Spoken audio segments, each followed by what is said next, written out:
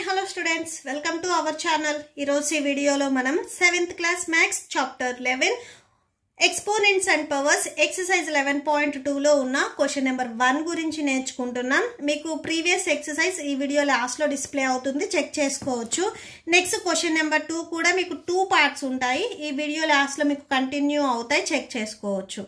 మన ఛానల్ ఎవరైనా first time చూస్తుంటే కింద మీకు రెడ్ కలర్ లో సబ్స్క్రైబ్ కనిపిస్తుంది. సబ్స్క్రైబ్ మీద క్లిక్ చేసి పక్కనే బెల్ ఐకాన్ వస్తుంది. బెల్ ఐకాన్ మీద క్లిక్ చేసి ఆల్ అని క్లిక్ చేస్తే నేను ఎప్పుడు ఏ వీడియో పెట్టినా కూడా మీకు అప్డేట్ వస్తుంది. సో ప్లీజ్ సబ్స్క్రైబ్ చేసుకోండి. క్వశ్చన్ నెంబర్ 1 చూడండి. Using loss of exponents simplify and right the answers in exponential form. ఇక్కడ మీకు లాస్ ఆఫ్ ఎక్స్పోనెంట్స్ ని యూజ్ చేయమని చెప్తున్నారు. మీకు ఈ చాప్టర్ లాస్ట్ లో ఇక్కడ మీకు లాస్ ఆఫ్ ఎక్స్పోనెంట్స్ ఇచ్చారు. సో వీటిని మనం అక్కడ యూజ్ చేసి వాల్యూస్ ని ఫైండ్ అవుట్ చేయాలి. అండ్ ఈ టోటల్ ఓన్లీ ఈ ఫార్ములాస్ కే నేను సపరేట్ గా ఒక వీడియో చేశాను. ఎవరైనా చూడకపోతే ఒకసారి చూడండి ప్రీవియస్ వీడియో. ఈ మీకు డిస్క్రిప్షన్ లో లింక్ ఉంటుంది, ఒకసారి మీకు చెక్ చేసుకోవచ్చు. సో ఫస్ట్ మీరు ఈ ఫార్ములాస్ అన్నిటిని ఒక పేపర్ లో రాసుకోండి. సో మీరు ఇలా ఫార్ములాస్ అన్ని ఇలా ఒక పేపర్ లో రాసుకోండి, సో దట్ మీకు ఈజీగా ఉంటుంది ప్రాబ్లమ్స్ చేసేటప్పుడు.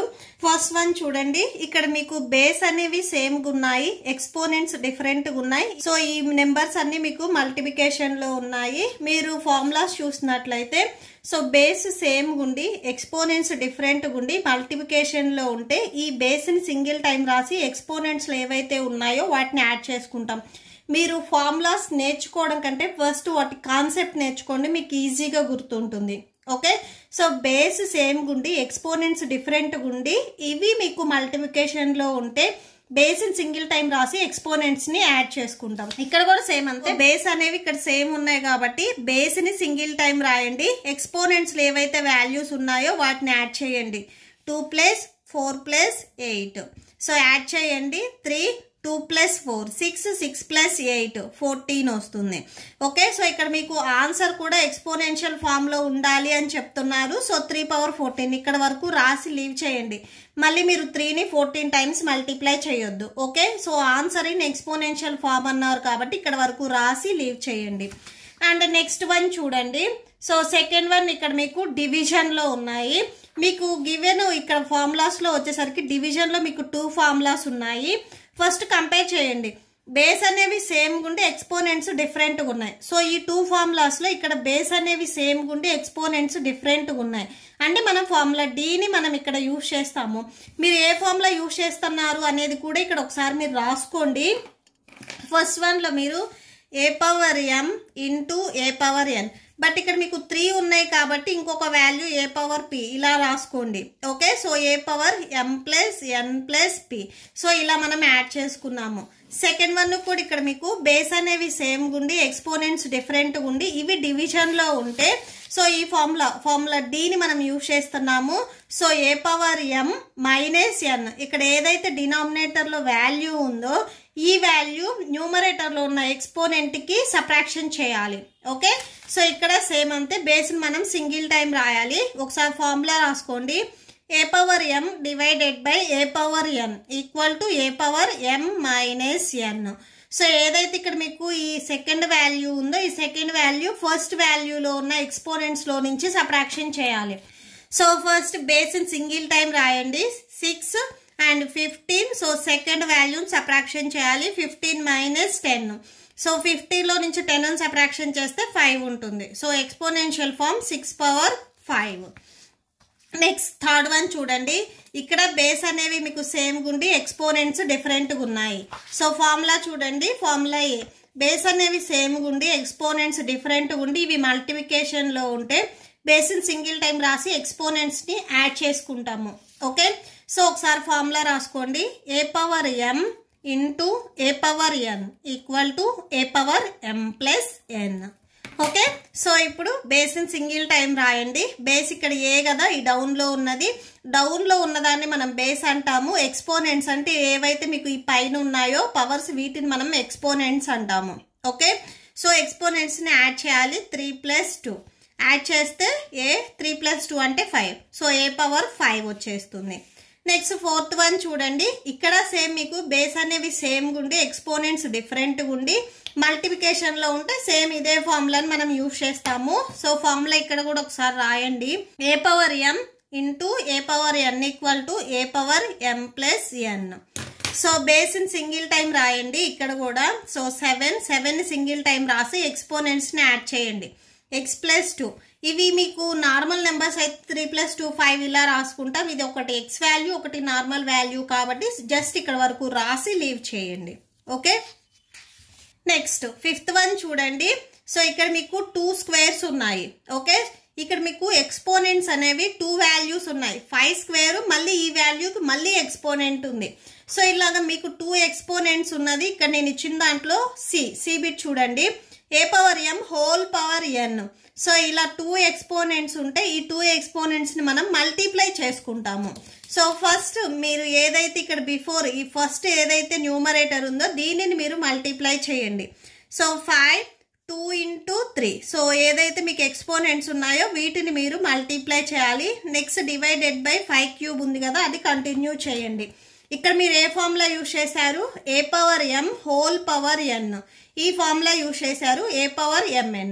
So 5 2 3s 6, 5 power 6 divided by 5 cube వస్తుంది. ఇక్కడ బేస్ అనేవి సేమ్ గుండి ఎక్స్పోనెంట్స్ డిఫరెంట్ గుండి ఇవి డివిజన్ ఫార్ములాలో ఉన్నాయి. సో ఇక్కడ చూడండి, ఇక్కడ బేస్ అనేవి సేమ్ గుండి ఎక్స్పోనెంట్స్ డిఫరెంట్ గుండి ఇవి డివిజన్ లో ఉన్నాయి. సో అంటే మనం డీబిట్ ని యూజ్ చేసుకోవాలి. ఏ పవర్ m మైనస్ n అంటే డినామినేటర్ ఇక్కడ ఏదైతే సెకండ్ వాల్యూ ఉందో ఇది ఈ ఫస్ట్ వాల్యూ నుంచి సబ్ట్రాక్ట్ అవుతుంది. ఓకే, సో ఇక్కడ ఒకసారి ఫార్ములా రాసుకోండి. ఏ power m divided by A power n equal to A power m minus n. Okay, so base ను సింగిల్ టైం రాసుకోవాలి. బేస్ ని సింగిల్ టైం రాయండి. ఇక్కడ బేస్ 5 ఉంది అండ్ ఎక్స్పోనెంట్స్ 6. సో ఈ సెకండ్ మీరు సబ్ట్రాక్షన్ చేయాలి. 6 మైనస్ 3. సో 5 6 లోంచి 3 సబ్ట్రాక్షన్ చేస్తే 3 ఉంటుంది. సో 5 క్యూబ్ అవుతుంది. నెక్స్ట్ సిక్స్త్ వన్ చూడండి, 2 పవర్ 5 ఇంటూ 5 పవర్ 5 ఇచ్చారు. ఇక్కడ మీరు అబ్జర్వ్ చేసినట్లయితే బేస్ అనేవి డిఫరెంట్ గా ఉన్నాయి. సో ఇక్కడ 2 ఉంది, ఇక్కడ 5 ఉంది, బట్ ఎక్స్పోనెంట్స్ అనేవి సేమ్ గా ఉన్నాయి. ఓకే, సో మీరు ఒకసారి ఫార్ములాస్ ని అబ్జర్వ్ చేయండి. బేస్ అనేవి మీకు డిఫరెంట్ గా ఉండి ఎక్స్పోనెంట్స్ సేమ్ గా ఉంటే ఈ బీ బిట్ ని యూజ్ చేయాలి. అంటే బేస్ ని మల్టిప్లై చేసి ఎక్స్పోనెంట్ ని హోల్ అని చెప్పేసి సింగిల్ టైం రాసుకోవాలి. ఓకే, సో ఫార్ములా ఒకసారి రాసుకోండి. ఏ power m into A B power m that equal to AB whole power m. So అంటే బేస్ ని మనం మల్టిప్లై చేయాలి. సో మల్టిప్లై చేయండి. 2 ఇంటూ 5. సో హోల్ పవర్ ఈ ఎక్స్పోనెంట్ ని మనం సింగిల్ టైం రాయాలి. ఓకే, సో ఇక్కడ 5 ఇక్కడ 5 ఉంది కాబట్టి సో ఓన్లీ సింగిల్ టైం రాయాలి. ఇక్కడ మీకు m into m square రాయాలా, ఫార్ములాలో m ఉంది కాబట్టి మీరు మల్టిప్లై చేయకూడదు, సింగిల్ టైమే రాసుకోవాలి. ఓకే, సో మల్టిప్లై చేయండి. 5 2s 10. ఎక్స్పోనెంట్ లో 5 ఉంది కదా, so 10 power 5 రాసేసుకోండి. Okay, next 7th bit చూద్దాం.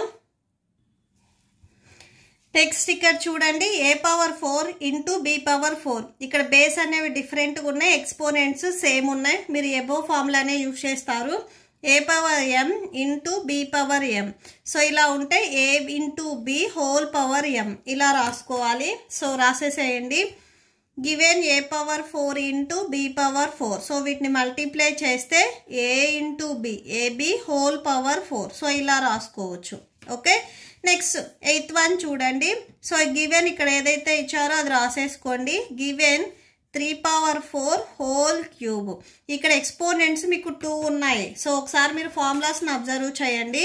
ఏ power m whole power n. ఇక్కడ ఎక్స్పోనెంట్స్ అనేవి 2 ఉన్నాయి. ఇలా ఉంటే బేస్ ఇన్ సింగిల్ టైం రాసి ఇక్కడ 2 ఎక్స్పోనెంట్స్ ని మనం మల్టిప్లై చేసుకోవాలి.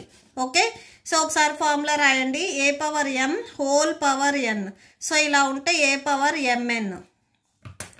So that equal to 3 4 into 3 4. So 4 3s 12 వచ్చేస్తుంది. సో 12 రాసేసుకోండి.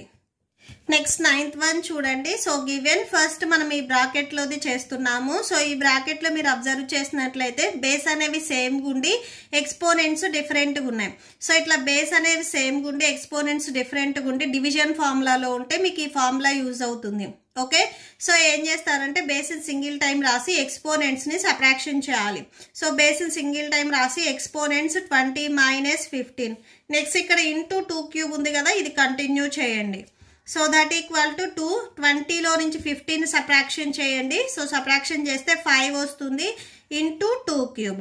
నెక్స్ట్ ఇక్కడ ఫార్ములా చూడండి మళ్ళీ. సో ఇది వచ్చేసరికి మీకు ఏ పవర్ m ఇంటూ ఏ పవర్ n ఫార్ములాలో ఉంది. ఫార్ములాస్ మీరు ఒకసారి అబ్జర్వ్ చేయండి. సో బేస్ అనేవి సేమ్ గుండి ఎక్స్పోనెంట్స్ డిఫరెంట్ గుండి ఇవి మల్టిప్లికేషన్ లో ఉంటే బేస్ ఇన్ సింగిల్ టైం రాసి ఎక్స్పోనెంట్స్ ని మనం యాడ్ చేసుకోవాలి. ఓకే, సో ఏ power m plus n. So ఇక్కడ ఈ ఫార్ములాని మనం యూజ్ చేస్తున్నాము. So రాసేసుకోండి. Base in single time రాసి ఎక్స్పోనెంట్స్ ని యాడ్ చేయాలి. 5 plus 3. So that equal to 5కి 3ని యాడ్ చేస్తే 8 వస్తుంది. ఓకే, 10th వన్ చూడండి. సేమ్ ఇక్కడ బేస్ అనేవి సేమ్ గుండి ఎక్స్పోనెంట్స్ డిఫరెంట్ ఉంటే ఈ ఫార్ములాని మనం యూజ్ చేస్తాము. సో బేస్ సింగిల్ టైం రాసుకోవాలి, ఎక్స్పోనెంట్స్ సబ్ట్రాక్షన్ చేయాలి. సో t మైనస్ 2 వస్తుంది. Okay, so that's it.